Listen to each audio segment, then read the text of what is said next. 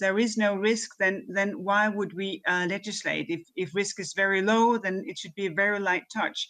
It should only be where we find that here something fundamental is at stake, that we would ask for data to be accounted for the algorithm to be explained, so that people can feel, well, actually, this is safe. I know what this algorithm is doing, and I appreciate how it helps this. That what you have when you have artificial intelligence is that you have sort of the greatest of expertise next to you that have been able to go through everything and to compare everything, which is not humanly possible within that time frame. And I think it is very important that we insist that this is about humans. It is done by humans. There are humans to be responsible as to what it is that we're dealing with. And this is also why it's so obvious that we should educate ourselves.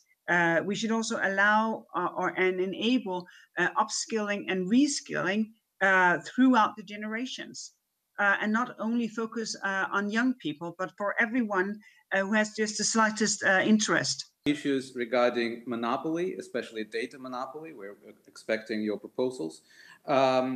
How are you going to tackle the fact that we need not only a single market, but a fair market? Not a data monopoly for the big players, but also support for small and medium-priced enterprises and their monopolists. What are the tools that you are planning in order to secure that? Last but not least, when it comes to fair market access, we are trying to figure out, well, how to give access, for instance, to sensitive public data, if that is a choice, that one will give access to that, how to make sure that also smaller businesses may have a privileged access to get there. I don't know yet if that is doable, but it is very important also because it is more difficult for a smaller business.